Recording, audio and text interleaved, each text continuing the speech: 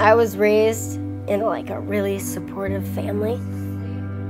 I was alone in the terms that, like, in the sense that I was dealing with the cystic fibrosis, like having it in me on my own. But I always had like my mom or my dad or my brother or my friends around me to be like, no, we're here for you. Cystic fibrosis is a very interesting disease to have. Basically, it affects your entire body, but primarily your lungs and your pancreas. And then it also blocks off my digestive enzymes, so I have to take pills. So I take like 60 pills a day. So I have tons of thick mucus in my lungs, and I'm constantly coughing because I feel like I have to clear it out, even if I can't cough anything up. And for that, I have to do a vest, which is a vest that goes over and shakes. And then I do 3 nebulizers in the morning and 2 at night. And those help open up my airways and loosen up the mucus so that I can cough it up. Should I turn it on? Yeah. Like, how I tell people is they're like, oh my gosh, how do you do this? Like, you don't have a normal life. I'm so sorry. Like, I don't know what a normal life is, really. For me, it's just like, oh, this is my life. This is normal for me. I didn't really have a moment where I was like, oh my gosh, I'm not normal. Oh no. But there was a moment when I figured out that I could die young, because with cystic fibrosis, you can die young. The median age is 37. Years ago, most people didn't make it past the teens. Most people were dead around my age, which is just weird because I'm not anywhere near dead. I think what pushes me is knowing that other people think I can't. And I'm very defiant and headstrong, so of course I have to prove people wrong.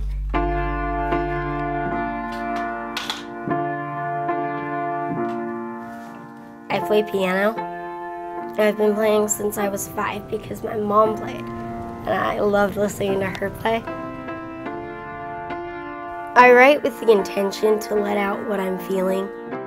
I love hearing when people are like, this song of yours got me through this really tough experience, or, you know, I have CF too, and I just love listening to your lyrics, and I know I'm not alone listening to your songs, and that's what I write for. And that's like the best feeling ever, because you know you're not alone. On stage, everything is sort of a blur, but when I sing, it's like I can feel all the emotions I had when I wrote the song resurfacing. And I think the people who are watching or listening can hear it in my voice. I'll stay though you're a stranger now. I'll pull through even when it's hard. Never want to leave when I'm needed. And your eyes stare right into mine.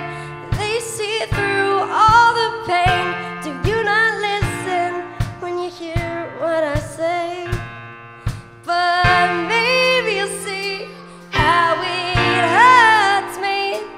And maybe you'll see that it's not all it's made out to be. And maybe you'll learn that I am right. Maybe someday I won't be in your life.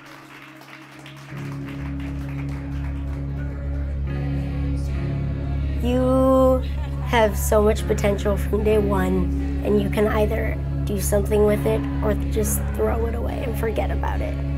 And honestly, I think forgetting about it is possibly one of the worst choices you could ever make, because you have so much to do with your life. I just have like this zest for life. And I'm very ambitious naturally, so I have a lot to accomplish in my head. Why wait with that when you can do it right now?